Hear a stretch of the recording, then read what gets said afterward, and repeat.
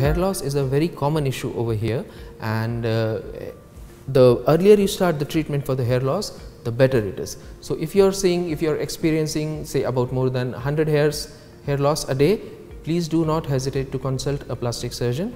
So we analyze you, we see what can be done for you. In earlier stages, it is just the medical management which would help you.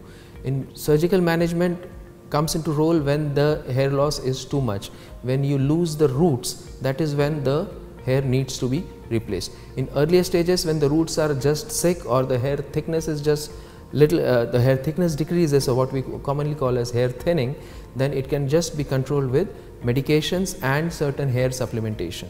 So at Rami Ahmed Medical Center, we will be providing both surgical as well as non-surgical treatments for hair loss.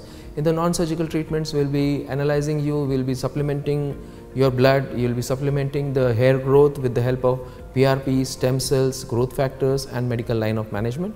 In surgical line of management, we are equipped over here to perform both FUT as well as FUE. FUE is the commonest surgical procedure which is being done right now for the hair transplants.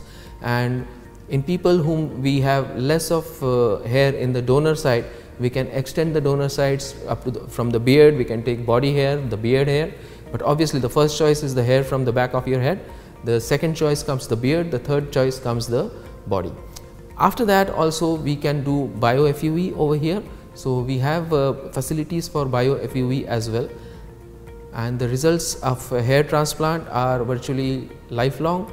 The hair, they are your own natural hair, they grow like your natural hair, you can cut them like a natural hair, you can style them like a natural hair, and a hair transplant, believe me, can be one of the best possible investments that you can do to look younger.